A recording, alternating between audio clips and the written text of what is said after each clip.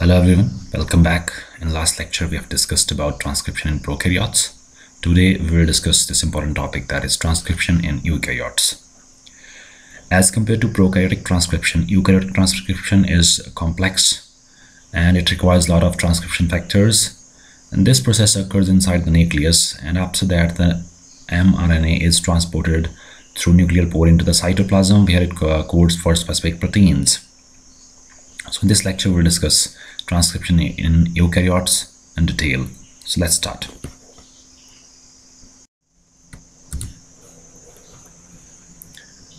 As we know that transcription is the process of formation of mRNA from DNA is known as transcription, which is the first part of gene expression.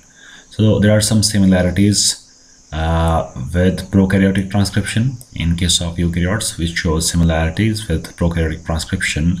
And in case of prokaryotes, this process is highly complex. The process of transcription is highly complex in case of eukaryotes, and it occurs inside the nucleus where RNA is synthesized, and then this RNA is transported to cytoplasm for translation. And after the formation of RNA inside the nucleus, this RNA is transported to the cytoplasm. This process of formation of mRNA is done with the help of enzyme which is known as RNA Polymerase II, and this is responsible for formation of this mRNA, that is messenger RNA. In case of eukaryotes, there are three different types of RNAs, that is RNA Polymerase I, RNA Polymerase II, RNA Polymerase III, which have different functions. Eukaryotic primary transcript undergoes three major post-transcriptional modifications before leaving to cytoplasm. So in case of eukaryotes, this mRNA is not functional as it is formed. It undergoes some modifications which are known as RNA processing. And this RNA processing occurs in three steps. The first one is the capping process, in which at 5' end there is addition of 7-guanosine methyl group in 5' end. Then second process is the splicing, in which the non-coding sequences or non-coding regions which are introns, they are removed by the process of splicing. It leads to formation of one structure which is known as spliceosome. This action is performed by small nuclear RNAs, that is SNRPs, SNRPs. Then the third step in case of RNA processing is tailing. So it involves addition of poly A tail at the 3' end of the RNA.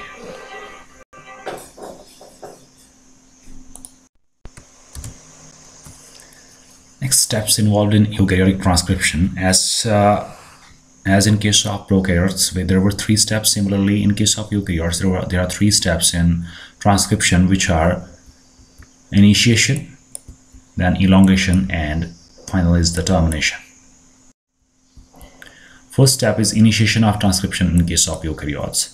So for this process, along with RNA polymerase, eukaryotes require several other proteins which are known as transcription factors. So some special transcription factors are required for this transcription to initiate this transcription in case of eukaryotes. These transcription factors first bind to the promoter region and then helps to recruit the appropriate polymerase. So this is the function of these transcription factors. So RNA Polymerase II is mainly involved in the synthesis of mRNA. Promoter recognized by RNA Polymerase II consists of conserved sequences. So RNA Polymerase recognizes this promoter region because of some special sequences or conserved sequences which are present in the promoter region. Short conserved DNA sequences known as data box found 25 to 30 base pairs upstream from the start site of the transcription. So some special sequences or conserved sequences are present in the promoter region. So this is the DNA, and this is the start site of transcription. From this site up to 30 bases upstream, it contains some special conserved sequences which are known as data box, which are adenine or thymine rich sequences. So this is the unique feature, or we can say RNA polymerase recognizes this region by these sequences, which are upstream, that is up to 30 bases upstream from the start of transcription site. Another conserved sequence is called CAAT, cat box, which occurs near the position that is -80, that is 80 base pairs upstream. So up to 80 base pairs upstream, here it found special sequences which are CAAT. So these are some conserved sequences which are present in the promoter region, and these sequences are recognized by this RNA polymerase II. There are another two elements which are known as GC box, consensus, which contain guanine-rich sequences, and octamer box, which are also present in the promoter region. So these are the various conserved sequences which are present in the promoter region of eukaryotes. In the first step, there are some special proteins which are known as data binding proteins. They comes to this data box and binds itself to the data box. Then it is followed by another transcription factor, जिसका subunit data binding proteins है, that is known as TF2D, that is transcription factor 2D. So the data box is the binding site for transcription factors known as data binding proteins, which itself is a subunit of another transcription factor known as transcription factor 2D. So the data binding proteins, these are the subunits of this transcription factor, that is transcription factor 2D. After binding of this transcription factor 2D, data box or to the data box by the data binding proteins, 4 more transcription factors and RNA polymerase combines around the data box in a series of stages, which leads to the formation of a complex known as pre-initiation complex. जो transcription factor 2D है, ये bind करता है data box के साथ through this subunit, that is data binding protein. It is followed by 4 another transcription factors along with RNA polymerase, which leads to formation of complex known as pre-initiation complex. One transcription factor, that is transcription factor 2H, it is involved in separating 2 opposite strands. So this transcription factor 2H, it is involved in separation of 2 DNA strands. It helps in basically unbinding of DNA to provide RNA polymerase access to a single standard DNA template. So this is the function of this transcription factor 2H, and which is followed by following the transcription factor 2A, which joins the complex, this 2A which joins the complex upstream from the transcription site, and this is followed by transcription factor 2F and RNA polymerase II. So these both comes simultaneously and joining the initiation complex. So this transcription factor 2 and along with RNA polymerase, they binds to this data box region to this initiation complex. Then transcription factor F, which contains 2 subunits, and comes transcription factor F. It contains 2 subunits. One has DNA unbinding activity.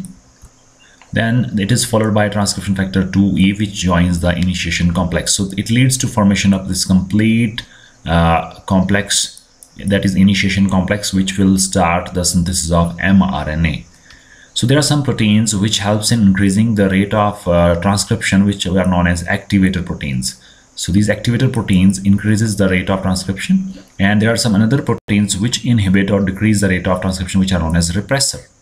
So there are 2 types of proteins, one which activate or increase the rate of transcription, another which represses the rate of transcription, known as repressors. So RNA polymerase 1 and 2 requires similar transcription factors and promoter complexes to initiate transcription. So जो RNA polymerase 1 है और 2 है, उन्हें भी special transcription factor चाहिए in or promoter complex to initiate the process of transcription. And the next step in case of eukaryotic transcription is elongation. In this step, this RNA polymerase, that is 2, it moves ahead from the initiation complex and they catalyzes RNA chain elongation by the same mechanism as the RNA polymerase of prokaryotes. So the functioning है RNA polymerase 2 की in case of eukaryotes, it is just similar to that of RNA polymerase in case of prokaryotes.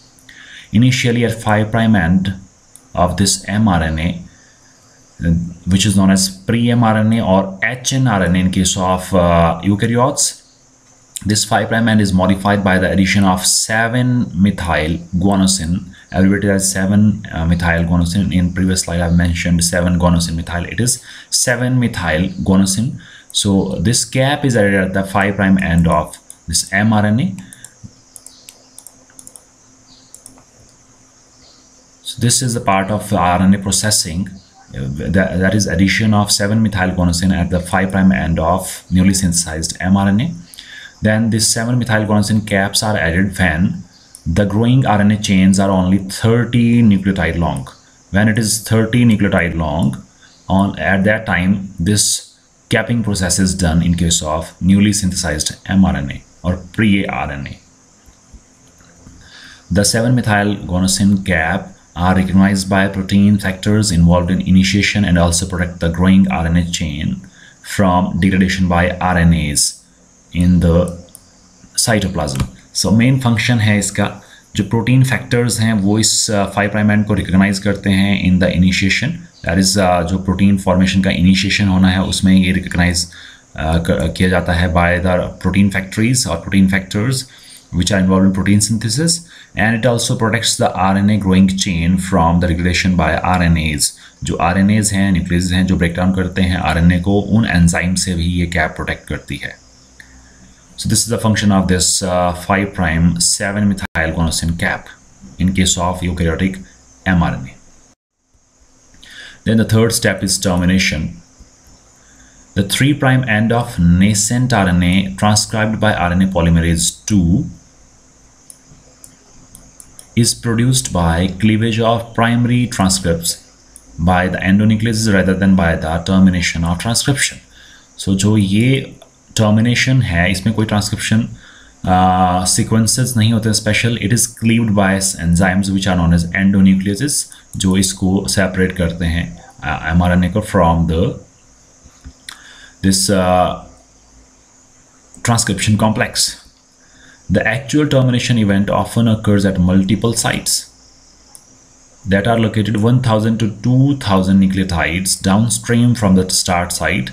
That will become the 3' end of the mature transcript. So जो ये termination होता है इसमें बहुत सारी sites पे हो सकता है simultaneously ये, which are located 1000 to 2000 nucleotide downstream from the transcription site. Suppose this is the transcription site जहाँ से start हो रही है, इससे लगभग 1000 to 2000 nucleotides downstream वहाँ पे site that becomes the 3' end of the newly synthesized mRNA. In case of eukaryotes, the first synthesized RNA is known as pre-mRNA or also known as HNRNA, that is heterogeneous nuclear RNA. It will undergo processing to form the functional mRNA.